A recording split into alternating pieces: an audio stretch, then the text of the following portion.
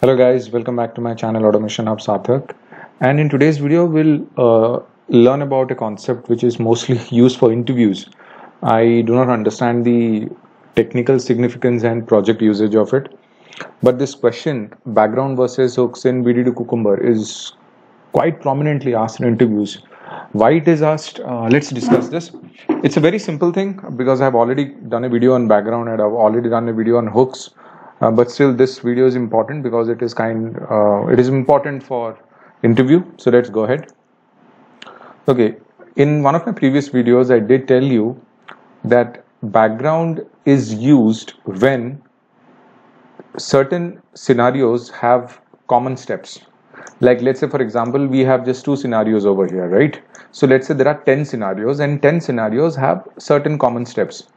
In those situations, you can use background. Let's say you have 11 scenarios and out of which one scenario does not have commonality between the among the other 10, then you cannot use background. That is one big difference. So you need to have commonality for you to use background in the feature file. That is something which is imminent. You cannot avoid this. Now, when it comes to hooks, hooks is purely what I can say customizable. You want to use hooks, go ahead and use it. You don't want to use hooks, that's fine. The hooks make your code little readable, gives you a set of execution order and all that. So inevitably you will get to use it.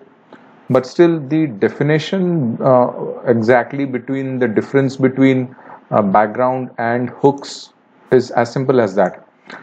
Hooks are not dependent on the fact that there is a lot of commonality between your steps, but background does. So this is the first difference. So if you ask me, the differences between background and hooks, the first one, commonality in the steps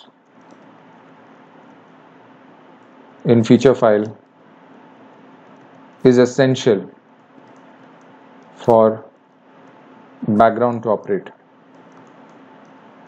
This does not matter to hooks. Hooks will anyways work. This is one thing. Two, hooks define a certain order of which tag, or you can say the tag containing that scenario gets executed first or second or third or whatever, the order of execution. This hooks can determine. Background do not have such capabilities to in the feature file. They cannot arrange in the feature file which one will get executed first. There is no such rule for background. Background does not have that privilege. So these two are the basic things which we need. And honestly, when the feature file is extremely huge, when there are a lot of scenarios, you cannot use background. Background is predominantly used for something which you can have commonality, but you know these days the applications are so vivaciously vivid, they are so expansive in nature. I'm not sure whether background will come into the fore. Technically speaking, in real-time projects, background is something which you do not have the privilege to use. If you have, then well and good. But if you have, you will have at a very at a smoke level. I don't think at a sanity level or at a regression level you will have the opportunity to use background. Very less chances are there. But still, it is a concept which we can use, and still it is an interview question which is asked. So I don't have much to say. These are the predominant two differences between background and hooks, and that's mostly it. Hope you enjoyed this small conversation. And please do not forget to subscribe to my channel. Thank you so much. Sathak here signing off.